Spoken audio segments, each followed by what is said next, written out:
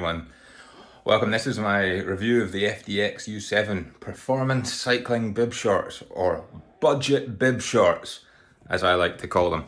As you can see, I'm wearing a pair just now. Very snazzy. And I also have a pair for display here. Now, let me bring these shorts over with me and we'll have a sit down. We'll have a little look at them. Okay, so I'm doing this review because anyone that knows me knows that ultimately I'm cheap. I really am. I can't help it. The thought of paying £100 plus for a set of bib shorts, you know, from Le Col or Rapha, man, it just grates on me, you know. I come from a working class background. Every pound was a prisoner, and it just grates to pay that kind of money for those kind of bib shorts. So it was my intention to try and find a cheaper alternative that still offered the same kind of quality that the more expensive bib shorts reviewed. And you know, the other thing is, it's really easy to find reviews of expensive bib shorts, because the companies like Rapha, Le Col, look, I'm certain that their products are great. I really am. But you know, they can afford to send out 24 pairs to different reviewers. You know, their marketing budget will cover that because the cost is tied up in the bib shorts. But a smaller company that's working on smaller margins, they can't afford to send out 24 pairs. So I thought I would do a video here just for all the cheap people like me.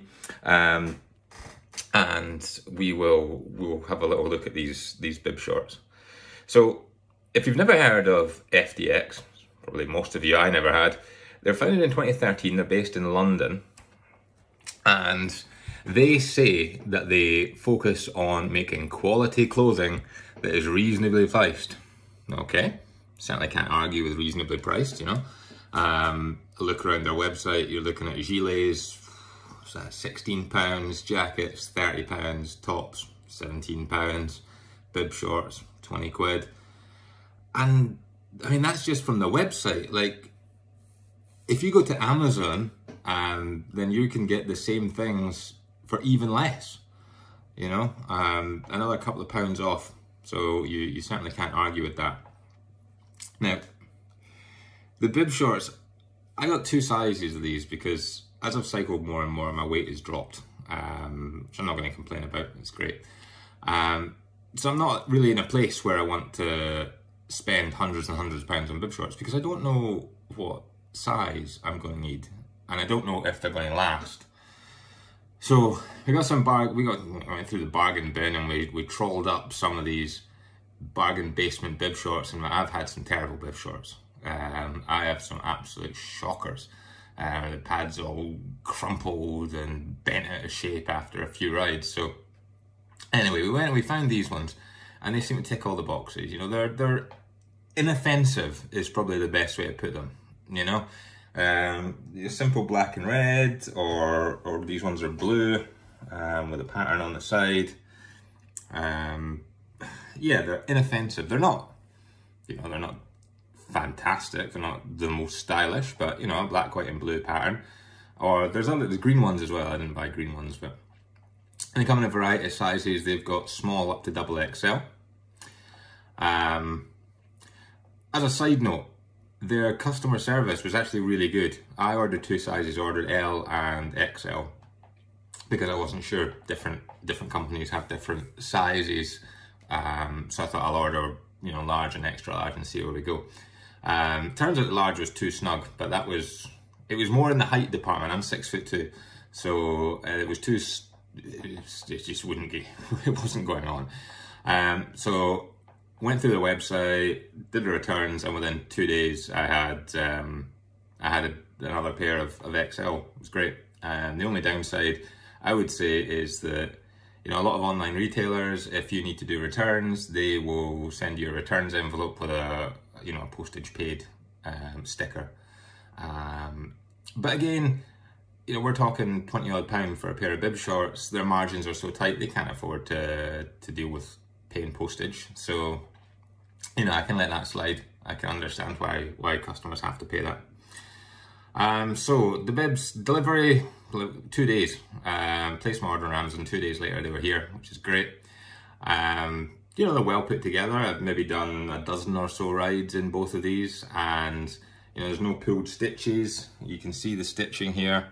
You know, it's nice stitching. No chafage or anything from inside. Let's have a look at the inside stitches here. As you can see, nice, clean, no pulled stitches or anything, which is great. Really impressed with that. So I'm happy there. The material is 80% nylon, 20% lycra. It's got a nice stretch to it. It's not too snug. It's a good compression, but it's not too much. So again, pretty happy with that. And a mesh back, which is good. Keeps the back cool. You can see here. I don't know if you can see, it's almost opaque if I hold up the light. Yeah, you can kind of see it's see-through in the light there. So it's good. The legs have the little grippers at the bottom. So that helps to keep everything in place. You can see here little rubbery grippers. So they're nice, they keep it, they don't ride up. That's great. As you can see, they're snug and well attached. So happy with them. Yeah, I can't complain so far. The one thing I noticed though, with especially over the other bargain basement pad, like other bargain bib shorts that I've got, was the pad. Now, the sales pitch said it's a DuPont Coolmax 3D anti-back pad. And it's got this like soft covering. Can you see it's almost like a flock covering of the pad. And it just feels really soft. It doesn't get crumpled out of shape, or yeah, it's just really nice against your skin. And yeah, it holds up well. Like I say, we've done multi-hour rides with these, you know, 5-6 hours, and they hold up really well. Mega Pretzel, Uber Pretzel, you know, we've done them in these, and they hold up really well. They also have a little zipper on the back pocket, just on the back of the shorts, which is here, a little zip pocket for you to store any valuables in. It's not really big enough for a phone, so you're really looking at things like keys, or you know, a cheeky tenner for the cafe stop on the way. That's pretty good going. That'd be nice there. But yeah, for a phone, like I'll put my phone in it when I'm riding on the indoor trainer, because you know, there's no bumps in the road or anything that's going to bounce it out.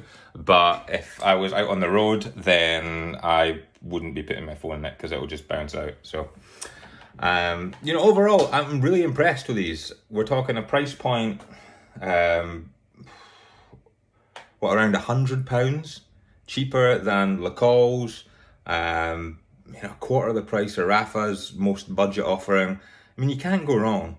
And you know, the design, look, I don't really care all that much what I look like when I'm out cycling. I'm out cycling for exercise or transport. I'm not overly fussy, but they're inoffensive. I'll give them that. They're inoffensive. And you know, if you really want to look good, buy your Le Cols, buy your Raphas. You know, fair play. If you can afford it and you've got the budget for it, that's great, go for it. If you're on a budget, if things are tight, you've got family to support, or you even are just don't want to spend that kind of money, I would absolutely recommend these FDX U7s. I'll leave a link to them, to their Amazon shop and to their website in the description in the video, down below. And yeah, have a great one. Hope that you try them out, and I will see you next time. Thanks.